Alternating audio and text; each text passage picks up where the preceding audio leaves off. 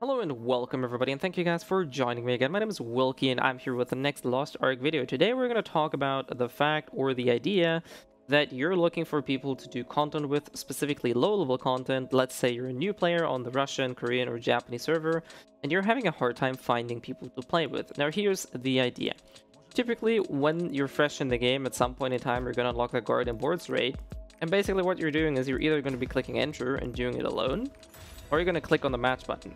In the lucky event that you actually have a queue pop that I did just now, that's typically all fine. However, there might be the occasions where you click on this and this timer is gonna run and run and run and run for 5 minutes, 10 minutes, maybe even longer. As you can see here, I'm the only one searching for a group for Lumers. Now there's a second person.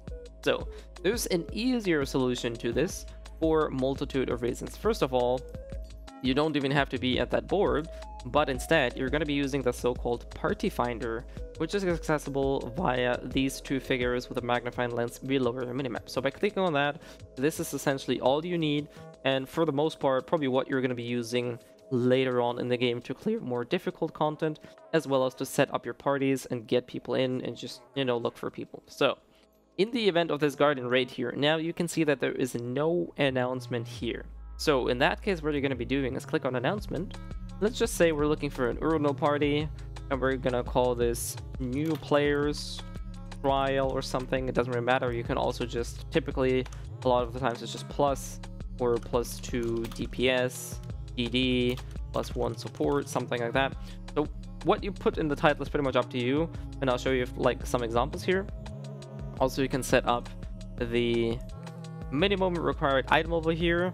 And now what you have is a clear view of people applying to my party and actually being selected. So nobody can just enter my party here, but people will apply to this party, and then I get to look at their stats, at their engravings, at their items, and I can then more or less decide, it's like, this dude looks like it would be useful for my party, or nah, this dude has like trash gear, or he seems to just want to free carry or something, and I don't want to take them. Now, I do highly want to encourage to not go down the elitist route too much. I do understand, and I think everybody should understand, that the higher you go in Lost Ark, the more difficult content becomes. So having well-equipped characters is really important for later parts of the game. However, don't be too extreme when it comes to that. What I mean by that, for example, is I'm gonna make a group for Argos. I'm gonna call it Phase 3. And I'm gonna leave the item level at... let's just leave it at that. That's perfectly fine. So we're gonna see and wait what people apply for.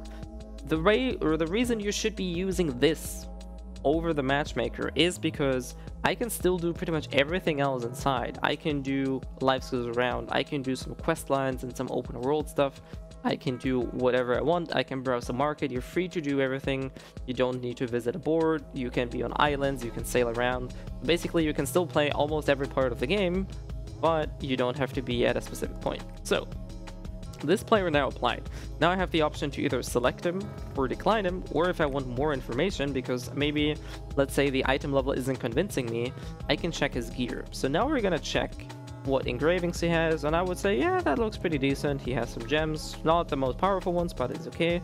Also, what a lot of people are typically checking or looking out for is the legacy level. 217 is fairly high. It's almost higher than I have, and I've been playing this game for almost a year. So I would definitely say this is probably a good pick. Let's take a look at this Battlemaster here. The legacy level is considerably lower than the other ones, but engravings are a tad bit more polished. I'm not entirely sure why he has Mana Flow, but either way, Thunder Fury is a very questionable engraving here. Sharpling Garage is fine. So as you can see, while he has a similar amount of engravings here, I'm probably not gonna take this dude. Like, he's way above the required item level, but his engravings are really subpar. So this is why some people filter, or how you can actually go about filtering people. We're just gonna accept him for the sake of having more people apply. And you can see how this is going. So in case you're not gonna get parties with just clicking on the matching button on Garden Raid builds, on anything else, use the Partyfinder. There's also parties for cubes. As you can see, here's a cube party. There's none in tier 2. There's 3 cube parties here. You can go for test runs, path runs. As you can see, parties here. I don't know if anybody's looking for Platinum Field parties, probably not. Abyss Trials, same here. Void Dungeons, listed, same here. So you can see this is very frequently used.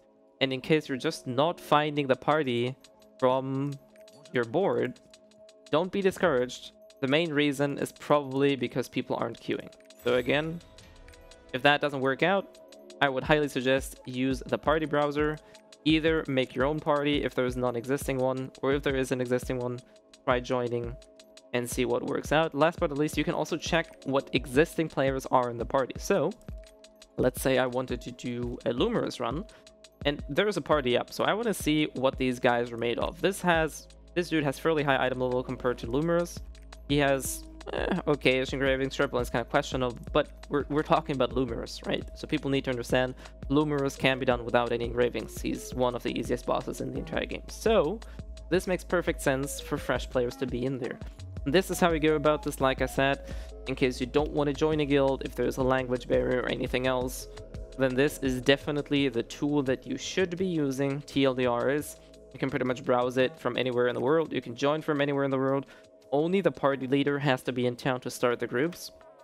So outside of this, this is a very convenient tool to find and select groups, select people to play with. Also kind of like filter people in case you're struggling to clear content and you want to have specific item level of players around you, then definitely use that. Anyways, this is all for this video. I do hope this was helpful. As usual, you can catch me live on Twitch every now and then, typically on Mondays, and some other days I will announce those on my Twitter and Discord channels as well. So feel free to check those out in the description below as well. And outside of this, I do hope this was helpful, and I'll see you guys next time.